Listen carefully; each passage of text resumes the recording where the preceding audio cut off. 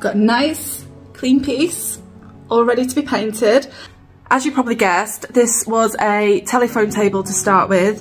I took these off because they're kind of dated, aren't they now? Like, I don't want it to be a telephone table. So by taking these off, I have transformed it very easily into a bedside table. Haven't sanded these down as much as what I might normally do, but you can see that there's some gorgeous wood on this piece. It's really good quality. And the reason why I've not sanded it down as much as I normally might is because I'm going to be going in there with quite a bit of texture.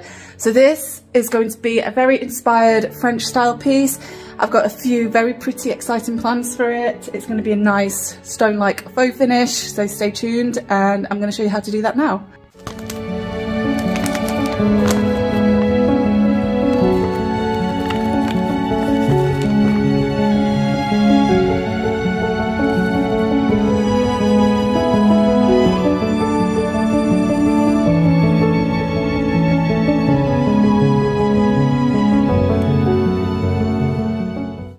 Sea Spray tells you to use 2 scoops with 8 ounces of paint, but honestly I just like to kind of make it up as I go along. I definitely feel like I'm going to need quite a bit more, but we'll just see how we go. This is going to be my base layer, and I have a chip brush here from Dixie Belle, one of the premium chip brushes. And I'm just going to grab a little bit on my brush. This is the kind of consistency that I've got, so you can see it's fairly thick. And I'm literally just going to dab, dab, dab, dab, dab. Dab that bad boy. I don't know why I said that.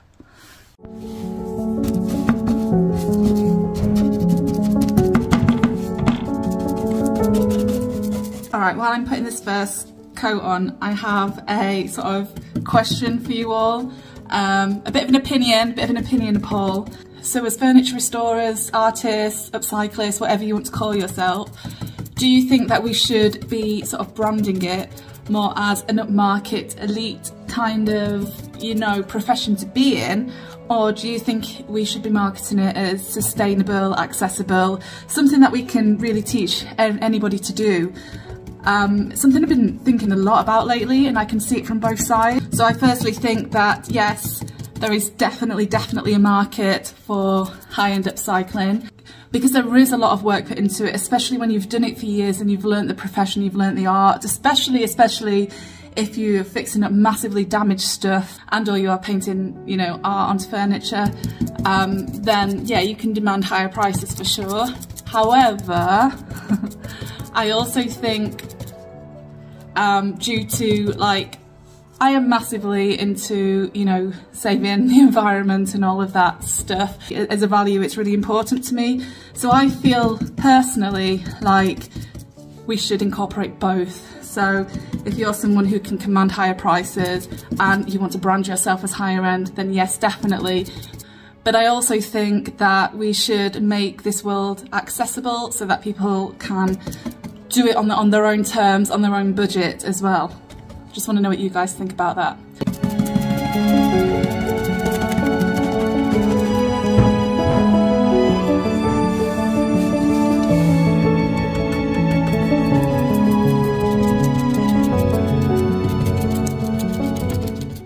Okay, it's check-in time, and this is where we're at. I've got really good coverage, but you can see there's still like a few little bits and pieces showing through. I've just realised I need to do that leg down there. Got a lot of texture going on, and yeah, that's where we're at. I am scatty sometimes. I'm just gonna do that now. You can't say that these videos aren't, you know, just me painting like I do.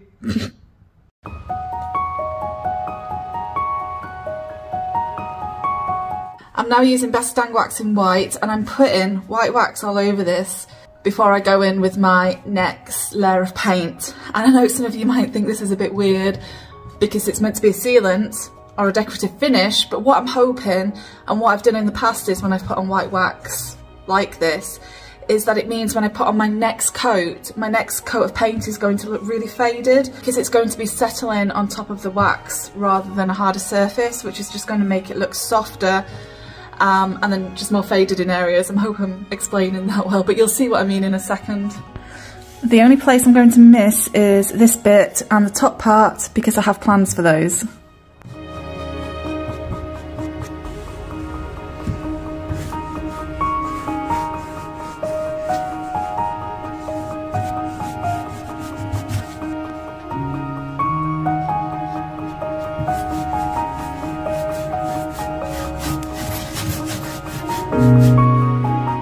Okay, it's check-in time again. I just want to show you guys the progress as I go along. Hopefully you can see that it's not very even, but we've got some white wax on there now, and yeah, it's better if it isn't even, so don't get too caught up on that.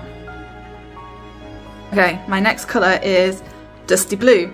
So this is a colour that I don't use very often, and honestly I think I've had this colour in my cabinet for literally years, so I was like thinking it's time for you. So this is going to be my next colour, and I am going to be using the Dixie Belle Brush to apply it with. Again, I'm going to be applying this all around, but I'm going to be skipping the top and the middle of this piece here.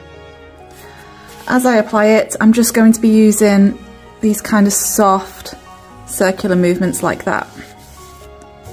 I did just get a little bit there, it's fine, I can sort it out afterwards.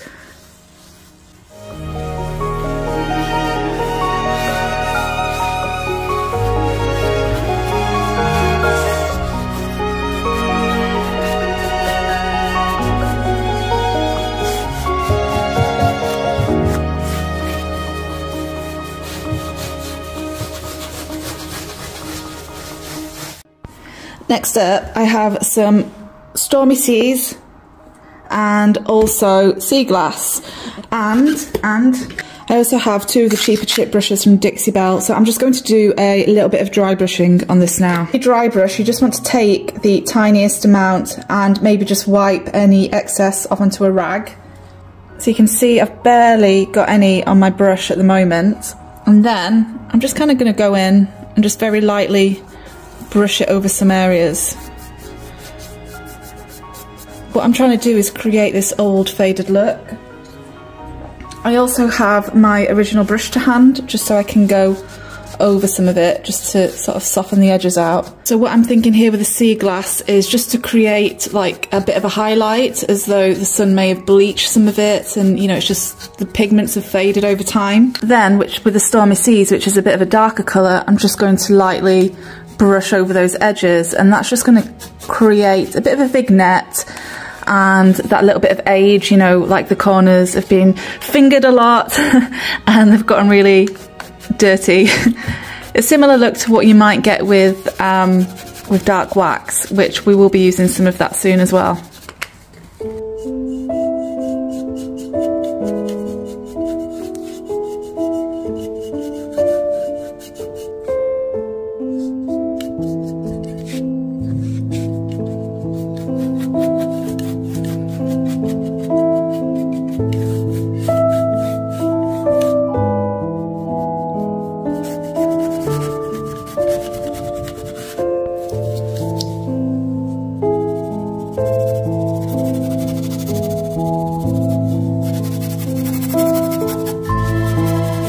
Up next, I have the new decoupage paper from Dixie Belle called Ancient Marakesh, and I'll get this out now and show it you.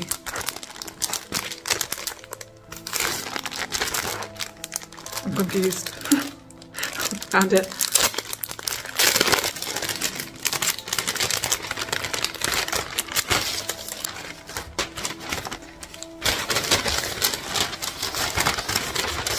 So it's quite big, and it has this really oldie world vibe to it. And can you guess where I'm going to put it? I'm sure you can. I'm sure you've probably already figured it out. Yes, it's going in this panel here. So I have some Gator Hide, which I'm going to use as my glue.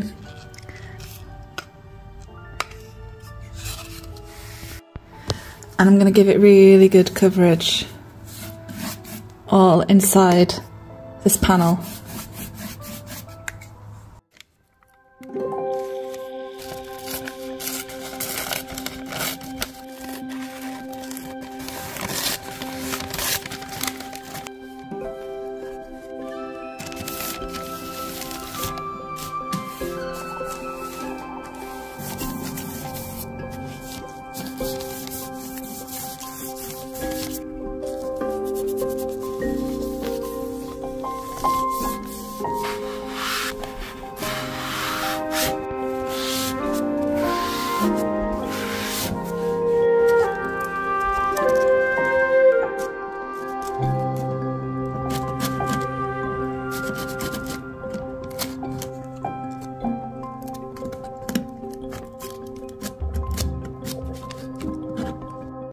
Okay, so I've got these edges and it really doesn't have to be perfect. I'm just going to go in there now with my Gator Hide and just push them down a little, just get them kind of tucked in.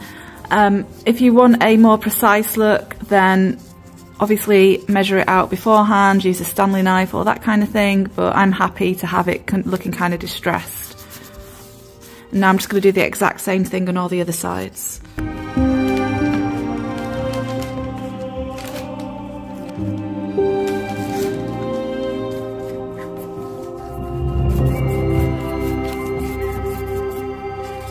I have kind of not let the paint cure properly, especially with that white wax, and I've gone in and done all of this, and I have scraped and knocked some of the paint off, so I'm going to go in and fix that now.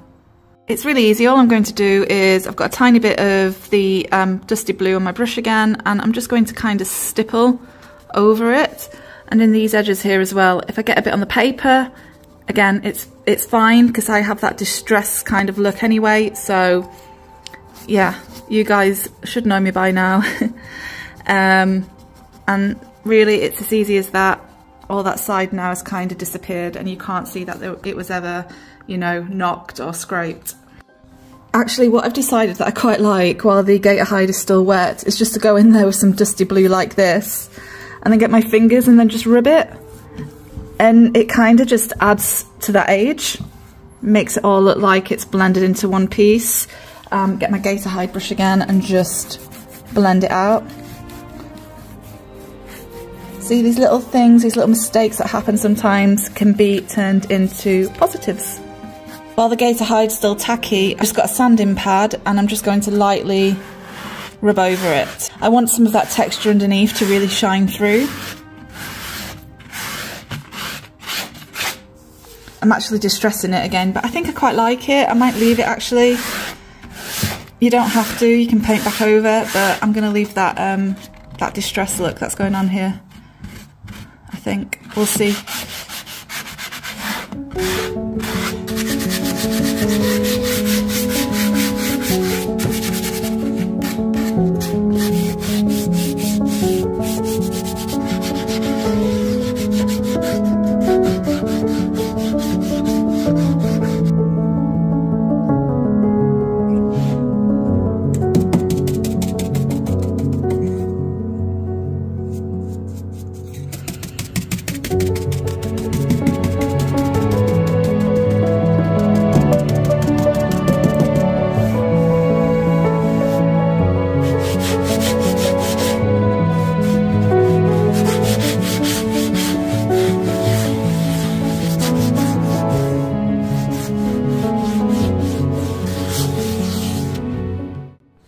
So for the rest of this piece, I'm going to seal with more white wax and add a little bit of brown. So I'm going to put the white wax everywhere. But also I've got a little sponge on hand just to wipe some of the excess off, just to give it that kind of cloudy effect.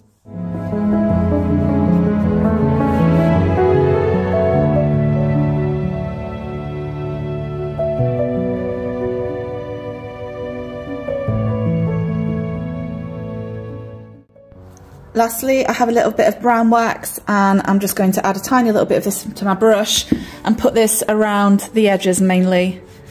Again, just doing soft circular movements, not putting loads on all at once, and this is just going to age it a little bit more. I've got my brush handy just to wipe some of that excess away, just to make it look less thick and more natural.